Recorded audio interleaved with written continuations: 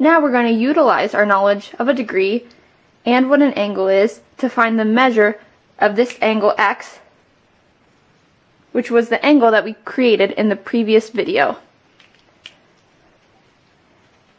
In order to measure an angle, the handiest tool is a protractor. I downloaded this protractor online and cut it out just to enlarge it because my protractor was a little too small to use on the video. But we're going to use this to understand and learn how to measure an angle.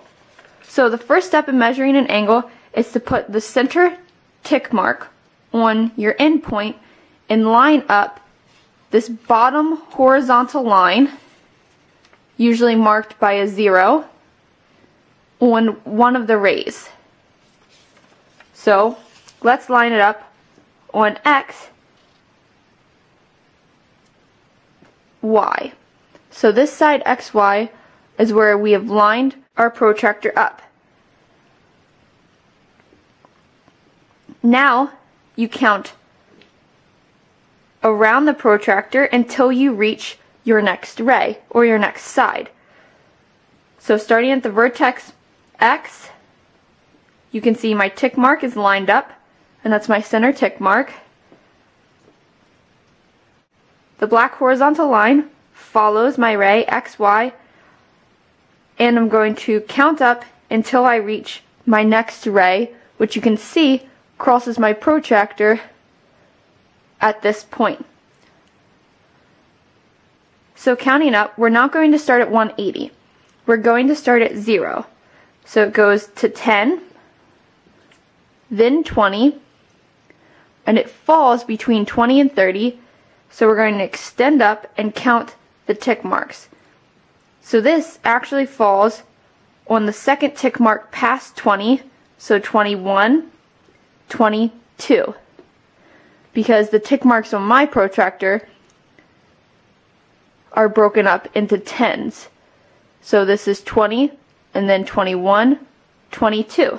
So the measure of angle X would be 22 degrees. And you can see on this protractor, it looks like half of a circle does.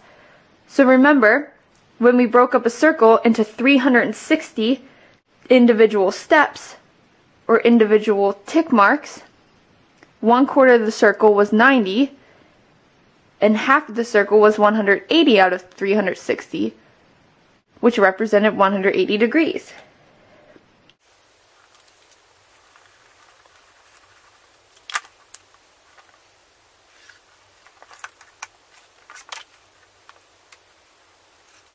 So our vertex is point B.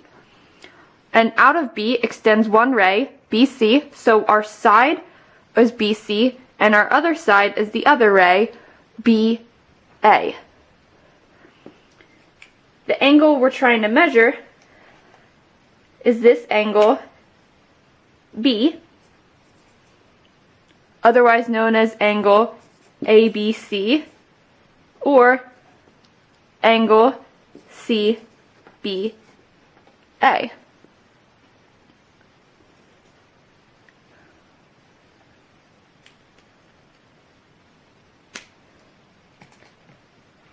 So again, with the protractor, we're going to set it up to where the vertex falls on this tick mark, and we're going to line up one ray with the 0 degrees.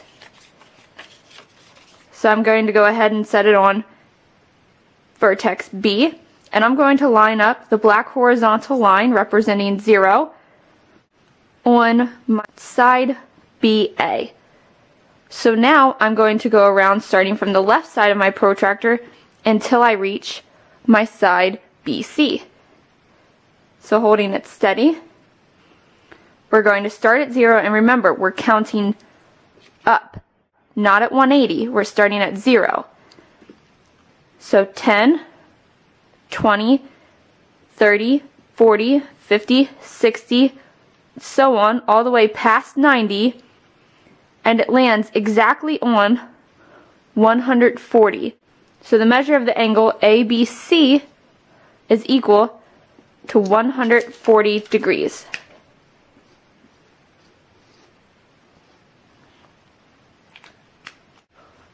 Let's go over one more example.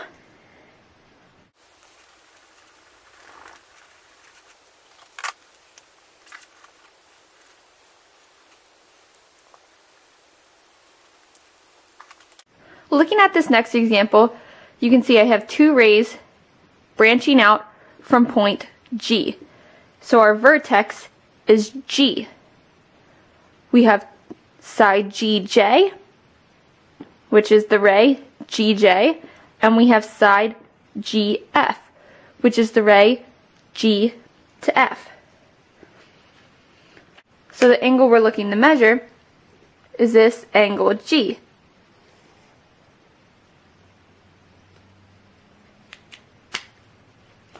So again, lining our protractor up on one ray. Let's do it on the ray G to J. The center tick mark, or the center point, falls on G, which is our vertex, and we line up our horizontal line that represents 0 with the red line. And now we're going to go around until we reach F. And if you look at this, starting at 0, 10, 20, 30, so on to 90, and continuing around all the way to 180. So the angle of G is 180 degrees. And this is a special case because ray G and J and ray G and F are opposite rays, meaning that the points fall on the same line. They're all collinear, but G to J goes the opposite way of G to F. So they are known as opposite rays. And opposite rays always have a measurement of 180 degrees.